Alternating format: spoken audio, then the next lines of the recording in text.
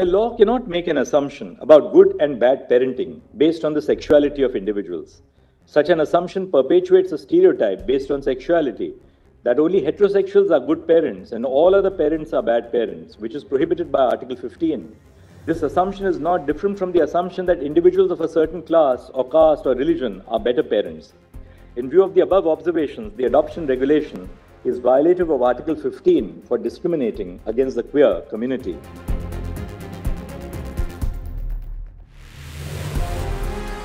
The Union of India has not proved that precluding unmarried couples from adopting a child, even though the same people are eligible to adopt in their individual capacity, is in the child's best interest. Thus, CARA has exceeded its authority by prescribing an additional condition by way of Regulation 5(3), which is contrary to the tenor of the Juvenile Justice Act and Section 57 in particular. The adoption regulations use marriage as a yardstick to classify couples. There is an intelligible differentia in using marriage as an indicator to classify couples in the sense that married couples can easily be distinguished from unmarried couples. However, the differentia does not have a rational nexus with the object sought to be achieved by the CARA regulations, which is to ensure that the best interest of the child is protected. Placing a child in a stable family is undoubtedly in pursuance of a child's interest. However, the respondents have not placed any data on the record to support their claim that only married relationships can provide stability. It is true that separating from a married partner is a cumbersome process when compared to separating from a partner with whom a person is in a live-in relationship. This is because separation from a married partner is regulated by the law, while live-in relationships are unregulated by law, other than for the limited purposes of domestic violence.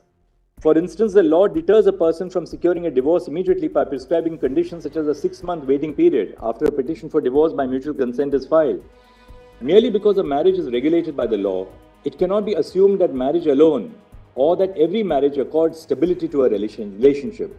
Similarly, it cannot also be inferred that the couples who are not in a married relationships are not serious about the relationship.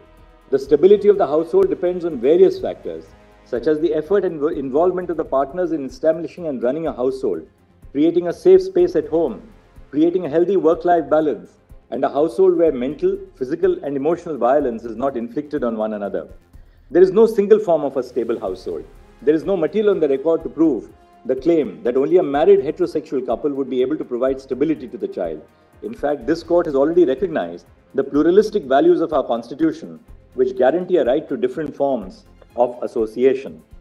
Regulation 5(3), though facially neutral, indirectly discriminates against atypical unions, such as the relationship between non-heterosexual partners, which have not been recognized by the state.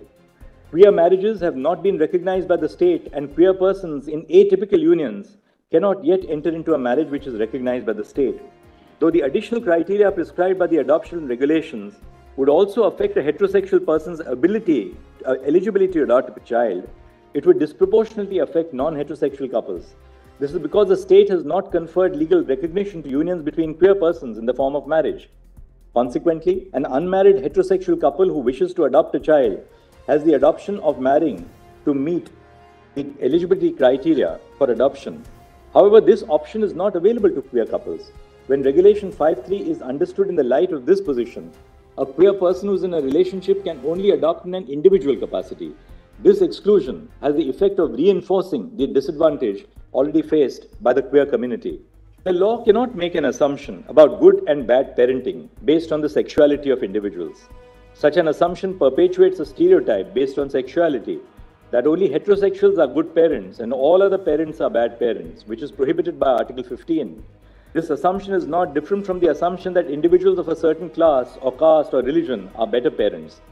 In view of the above observations, the adoption regulation is violative of Article 15 for discriminating against the queer community.